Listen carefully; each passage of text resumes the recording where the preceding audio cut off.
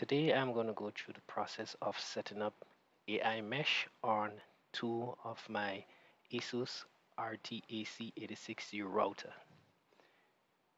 The AiMesh software is proprietary to ASUS, and what it does is that it connects multiple compatible ASUS routers that has the AiMesh compatibility, and it would join and make a mesh network where you can cover your entire house with wireless signal. So let's get started. I have two routers, two RT-AC86U routers here. I have my main router, which is 172.16.101, and I have a brand new router, which is 192.168.50.1. This one would be the node, and my primary router would be the main router. So let's get started. First of all, both of them are running ASUS Merlin firmware 3.8386.7_2, as you can see right here. It's the same version on my main router, and as you can see, it has two SSIDs that's running on my main router. The node router is currently doesn't have any configuration, just has one client, which is my laptop, which is actually connected to the Ethernet. So let's get started. First of all, you would go down to administration, and we would go to select the operation mode on the node router. So this would be our node, so we select AiMesh node. What is going to happen, it's going to reset the router to a factory reset and make it available to be seen by our primary router. So we will select the save option here. It would say I want to set this device as an AiMesh node. Press next button to reset this node and place it in AI mode standby near your router. Currently we're going to be connecting this node router via Ethernet to my main router upstairs, and then we're going to switch it out to use the Wi-Fi 5G connection. So right now it's resetting it and rebooting the node router. I have a continuous ping here running so that I can see when it becomes available to try to reconnect. Once it comes back up, it's going to go in a standby mode, or a mode where it would be discoverable by the main router. So we're going to just give it a minute here for it to reboot itself, reset itself, and enter the standby mode.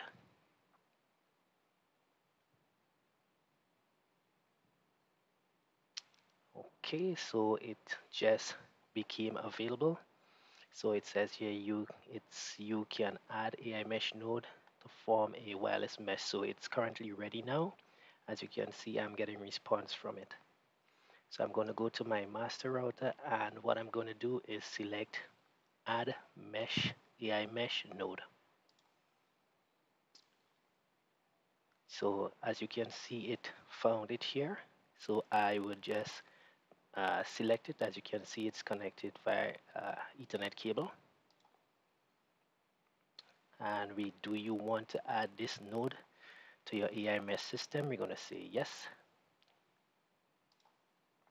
So it's going to go through the process of connecting to it, and it's going to run the configuration to actually add it to the AiMesh network.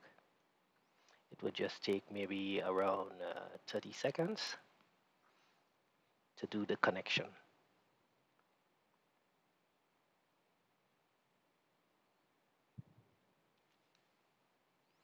With the AiMesh configuration, it makes it seamless that when you have any dead spots within your home or any area, so let's say you might have 3 stories, 3 floors, you would have your main router on the middle floor, and on each floor, the top floor and the basement, you would have a AiMesh node, which would enable full Wi-Fi coverage of your entire home.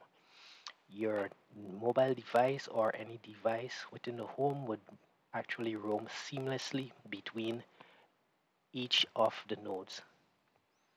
And the beauty of setting up AI mesh network is that the main router, once you make any configuration changes, it actually gets populated to all the different nodes, including the main router. And another feature with AI mesh is that, for example, if one of the node actually goes offline, it would actually reconnect to the one that is currently connected, so you would not recognize any drop. So as you can see here, it was successfully added. Okay, and we click finish. And as you can see on the main router here, we have it connected here. So I would just wait for it, give it a minute so that it can sync up. As you can see, it says disconnected, but it's going to sync up in a while and give you a green connection here in a minute. So while we wait for that sync to happen, as you can see, the sync just get connected. So it says great, so that means it's connected right now. What I'm going to do is I am going to change the name so that I can know where it is. So I would put it in the basement. You can select different areas. It's just a matter of knowing which node is actually connected where. Okay, so let's go through a few simple configuration here. As you can see, it would show all the different clients that is currently connected to this particular node at what we selected here. Currently there is no clients connected to it. So I am going to go to network. Network would show you that it's actually connected to the Ethernet connection, this particular node. And it gives you some additional information, the transfer rate, the receiving rate, so it will give you some basic information on the interfaces. What I'm going to do is I'm going to go to management, and since this device or this node will be moved to the basement where there is no Ethernet connection, I am going to change the backhaul connection priority. Right now it's set to auto, meaning that it would select either one of these, whether it's the 1 gig WAN connection or the 5 gigahertz Wi-Fi first.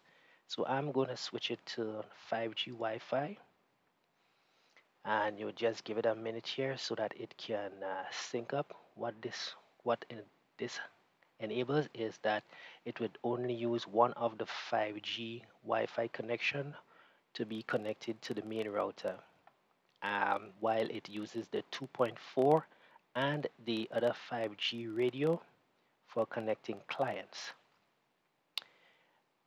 I would come back to these settings here a little bit more.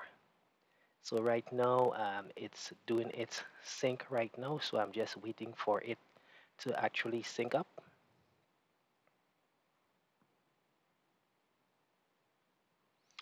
Okay, as you can see, it gets a great signal. So right now it is connected via the Wi-Fi. As you can see here, it uses the 5G. So what I'm going to do right now is I'm going to try and get a device to connect to it so that we can see if it's actually functioning or not. I am actually using my iPhone, so hopefully I just switched off my iPhone and switch it back on. And as you can see, as I'm sitting very close to the node, it actually did do a connection right here. So as you can see, it's actually connected right here, and you can verify that it's connected via the wireless.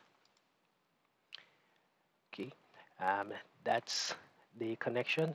If you would like to remove a node from the AI mesh, you would go to management, and if you go right down to the bottom here, you would see it says remove node. So you can do specific action on this particular node. You can enable radio, you can configure the USB application, You can switch control, you can optimize the connection. You can also reboot this particular node in the AI mesh while maintaining the primary router, AI mesh router, and you can remove the node. So if you no longer need this particular node, I would just click on remove node here. It would give you a prompt. This node will be reset to its factory default settings and removed from your AiMesh system. If you want to continue, click OK or cancel. So we're going to remove it right now, and automatically the device that was connected would actually reconnect to the main router right here. That's all. Thank you for watching this short video. If you have any comments, don't be afraid to leave it a comment in the section below, and like and subscribe. Thank you very much.